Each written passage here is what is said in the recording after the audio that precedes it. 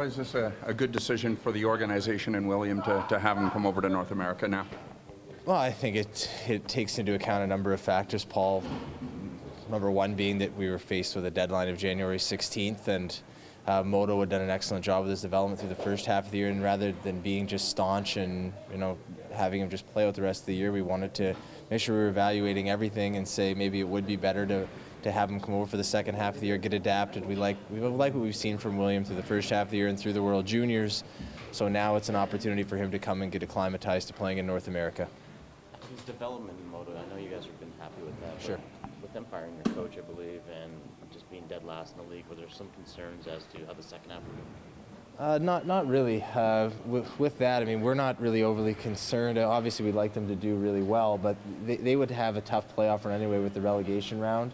And their management has been excellent dealing with us, and the opportunity that was afforded to Willie and how much he was playing is really what's most important to the Leafs, not really where their standing was in the table there in Sweden. So we're more fixated on how what their coaching style was going to be and what they've done with them, and it's been excellent so far. So where they are in the standings and the coaching change really had no effect on it at all. Kyle, how much value do you guys place on being able to actually sort of control him day in and day out in terms of his development and working with them? I mean, how much more value is there that than?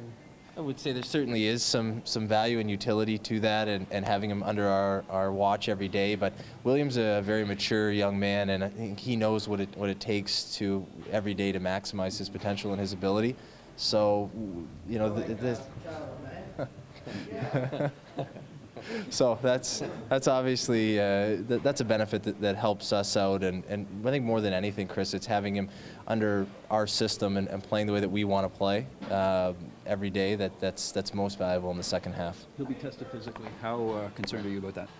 I'm not overly concerned. I think that's one of the aspects of his game that we wanted to improve upon, and it's going to have to happen over here. I think at the World Juniors you see he does put himself in positions with the puck where he gets run at and hit a lot, and it's not going to take long to take some hits from men playing that to where he's going to have to know not to do it again. And I think Connor Brown might be a good role model in that regard as well with how he's succeeded. Connor Brown faced the same thing at the beginning of the year in the American League. He was always taking physical punishment, and throughout the year you just evolve, and they're both smart players and skilled players, and Connor's figured out a way how to angle his body, how to maintain possession and get away from forecheck or back check and maintain possession of the puck and move it up the ice. So we're hopeful and believe that William will have the same learning curve and adaptation once he gets to the Marlies. Is there a benefit in a year where you start off in Sweden, go to the World Juniors, and then have to adapt to North America ice and play in the AHL?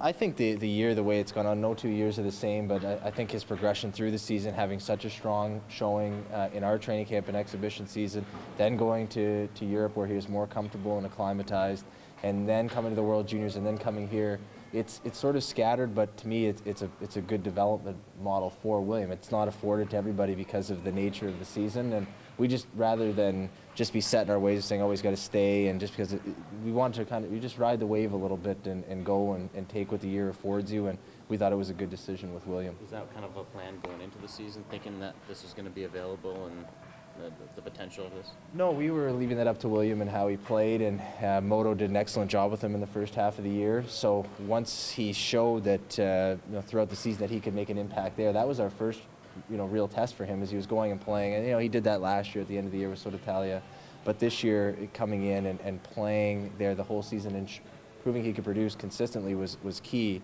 And then when he came to the World Juniors and was successful there, then we shifted our attention and discussions as a staff as what might be best for him for the rest of the year. Does the fact that he went back after the World Juniors and he was already in Toronto and played 2 games suggest there was some wrestling about this decision, or why go back and come back? Right, yeah, I certainly understand the way it looks. I think that was just as you guys know, we had a lot going on last week, so we more than anything we need to have discussions as a staff, and we held those last week. Brendan, Dave, Mark Hunter, Brandon Prida, myself, as to what was best for William, knowing that we had this January 16th deadline that we were up against, and whether we wanted to in fact consider it, which we did. And then once we did, we kind of went through the particulars and rolled on from there. How receptive was he to the news or to the idea? I think he was good. The thing about William that you find is that he wants to do what's best for his development, and he and his agent Paul Theophanis both left it on us, and there was no pushback. There was full acceptance, and which was good. Just to be clear, after the 16th, you could have only brought him up after Moto's season was over? That's correct. We couldn't have reassigned him back after Right. that. Correct. So you've got the Swedish embassy with the Marlies, it looks like now. It's a strong contingent. Well, the Marlies are playing really well now too. After a pretty rough start, Gord Dineen and his staff have done a very good job. So comes in at a time we've got points in our last 9 games with the Marlies and just outside of a playoff spot. And more than that, playing well. We're not at the beginning of the year we were allowing a lot of shots and become a lot better defensively and playing with control of the puck. So it lends itself more to the way that William plays right now as well. Do you think he'll be able to play right off the bat in those Charlotte games coming up? I don't think he'll be playing in Charlotte, no. There's too much that we'll have to deal with and too many immigration and visa issues that we'll have to cross through. Our focus is to get him over here by the weekend and get him into practice next week and play in Hamilton next Friday. If things get expedited, then we'll consider it, but I would say it's doubtful. You completely ruled out whether he'd come up here. If he wows you guys down there, is that completely off the table? It's the same thing that I said to Lance last week about Connor Brown. Right now, there's not a chance. We need to be patient. We can't live and die with if he has a good weekend. And I know and I fully expect that the media will continue to ask every good weekend he has, is he going to come up? And the answer will be no. We need to be patient, develop him properly, and have him be able to come up when he's able to sustain being an NHL player versus come up and then go back down and just be more scattered than the season already has been. Seems like that's been the model with the call-ups. Like I said, Connor Brown didn't get called up. Even with a young guy like Josh Levo, we haven't seen him get called up a whole lot aside from, I think, the first time. But Right. Is there a conscious effort there?